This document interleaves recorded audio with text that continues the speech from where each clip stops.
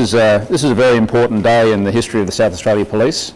We're celebrating the 70th anniversary of the presence of Mounted Carter, or the now Mounted Operations Unit, as a part of SAPOL's operational capacity. So 1st of July 1951 was when the Mounted Carter was created, and this is the first step into a dedicated mounted operations capability beyond horses being a common means of transportation for most people. So it's been since that day that the South Australia Police have had dedicated police officers responsible for providing an operational presence and also a very important ceremonial search and rescue presence as well. And it's been since that day that we've also dedicated our mounted operations horses as the police greys. And as police greys, they've become a heritage icon for South Australia. The reason that we went for the police greys is because during World War I, the deployment of horses to military purposes saw most of the darker coloured horses being selected by the military, which left the greys as those which were most readily available for civil response activities back in Australia. That's become part of our tradition, and it's something that we will continue to preserve, and that is the history of the South Australia Police and the existence of the police greys. Our Mounted Operations Unit provide a really valuable frontline support to our general duties patrols, particularly in and around the CBD, and I'm sure most people would have seen them deployed. And they've played a very valuable function in public order management as well, with protests and other sorts of activities like that. So it is an asset that we've come to rely on, and they've served us very well over a very long period of time. And recognising this important milestone of their 70th anniversary, I think, is something that is very worthwhile, and I thank you for your participation in this small ceremony today. I'd like to hand over to the Minister now to say a few words. Thank you, Commissioner. I'm really happy to be here for the 70th anniversary of this Mounted Operations Unit. Well, Grantley has a friendly temperament, loves carrots, loves attention, and now I'll talk a little bit about the horse. What you're seeing behind me is first time ever, Grantley, the Irish sporting horse, first time that a horse has been named over a current commissioner. Very proud of this. It's a wonderful capability that South Australia Police have here. As you've heard, for 70 years now, the Mounted Operations Unit have been serving our state with distinction right across the state. And Grantley is one of 33 horses that serve in this particular unit. You'll see them out on the beat, you'll see them in Hindley Street on the weekends, you'll see them at the Christmas pageant, you'll see them at other venues for uses like crowd control, for example. It's an absolutely fantastic capability. South Australia Police, the only police force in the world to specifically use these police greys. And this particular horse is, I'm told, 17 hands. Quite a wonderful horse. We're looking forward to seeing him when he's used out on the beat. These horses, they take anywhere from about 3 to 4 years to train up.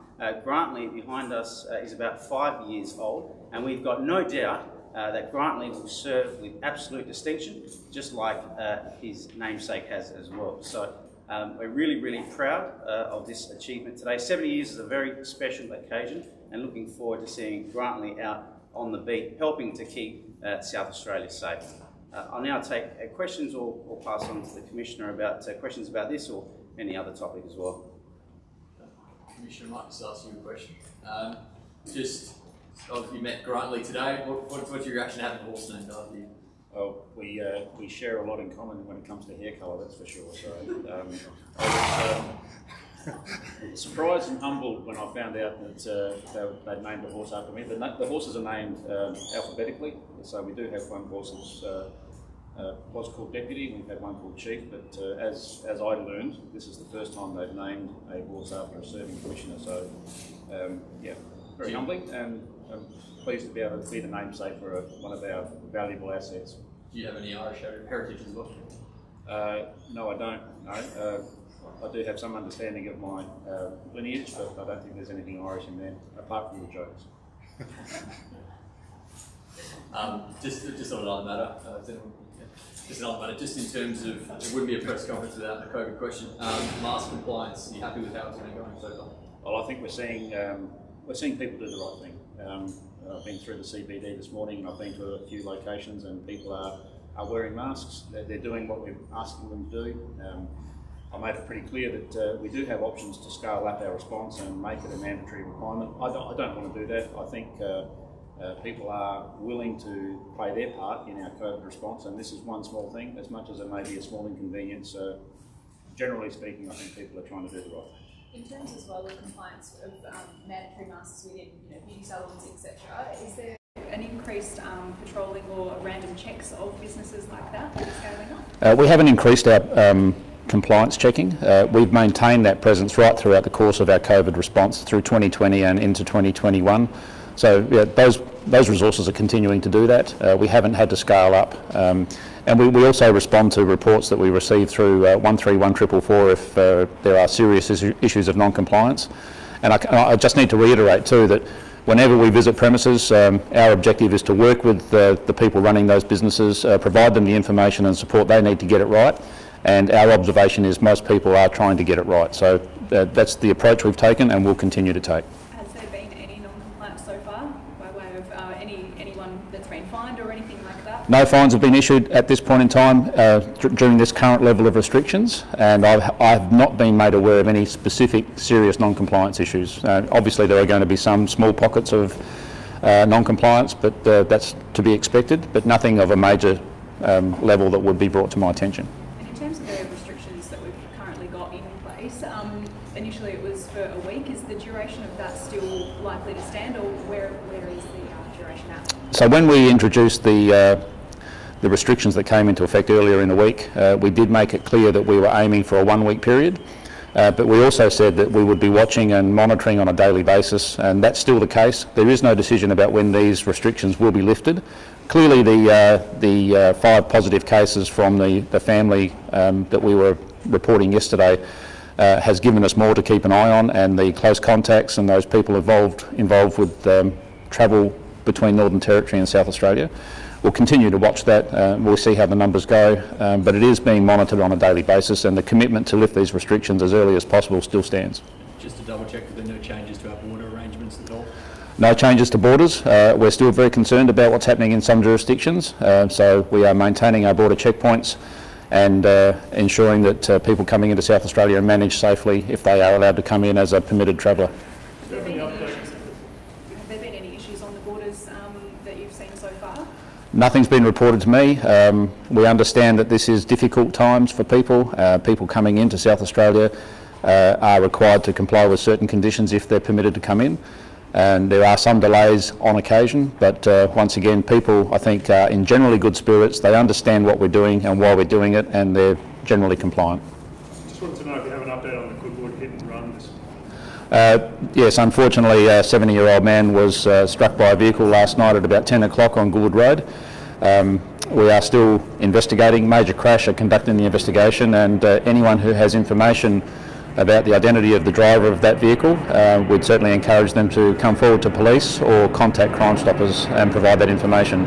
We're very keen to speak to the driver of that car. How do you describe, the fact that someone is able to, strike a pedestrian and leave the scene? Well, if the driver of the vehicle is aware of the fact that they've been involved in a collision, then I could only describe that as a fairly heartless and callous act to leave the scene of a collision where someone's seriously injured. But I'll wait and see what the full circumstances are before I make any particular comment about this particular vehicle collision. Is there any clarification on the vehicle involved? I understand initially there was a report of a make and model, but had been revised? I don't have any further updates in relation to the vehicle type. We did put that out this morning, but I just make that appeal to the driver of that vehicle to come forward if they're aware of the circumstances of having been involved in the crash. And anyone else who may have information, please come forward. Let us resolve this as quickly as possible. Any questions for the Minister? I have some for the Minister. Thank you, Minister. So Minister, David Ridgway is going to be South Australia's next Agent General. Why has the government made this decision when the Premier did not consider him suitable to be a minister? Why is he suitable to be SA's international representative? So David Ridgway has obviously had extensive experience, not only just in the trade area, but also as a very successful farmer entrepreneur before that as well. And I've got no doubt that he'll serve our state with distinction as Agent General in London. Do you know what he's being paid? I believe that information is all publicly available. That'd be a matter for him. Will it be the same as the existing Agent General? Your view ahead? Look, I believe it will be the same, but all of those individual details, I'm sure, will be released in due course. But for someone who resigned under the circumstances which Mr Ridgway did, for now to be named to a senior, high-profile international position, how does that look for the government? But David Ridgway has got extensive experience in the trade portfolio and also as a successful farmer entrepreneur before that as well. I've got no doubt that given his 20-year experience in the South Australian Parliament, he'll do a fantastic job representing South Australia in that particular role. Was this part of the deal for Mr Ridgway to go quietly? I think David Ridgway has had extensive experience in the South Australian Parliament, 20 years in fact, and we wish him well in this new role. I think given his experience, both in his ministry and also as a successful entrepreneur and farmer, with the contacts that he has right across the world, I know he'll serve in this role with great distinction. Do you think Daniel Gannon will replace him in the Legislative Council? The replacement process now, so obviously it now creates an upper house vacancy, and that'll be a matter for the Liberal Party to now work through in due course. So I'm sure there'll be a meeting of the State Council, and then there'll be a process to then elect a replacement for that particular role. So at this stage I'm not aware of any nominations, but I'm sure that there will be quite a suite of candidates. We're a democratic party, we welcome that democratic process, and I've got no doubt that the State Council of the Liberal Party will pick an outstanding candidate to replace David. Okay, thanks ladies and gentlemen.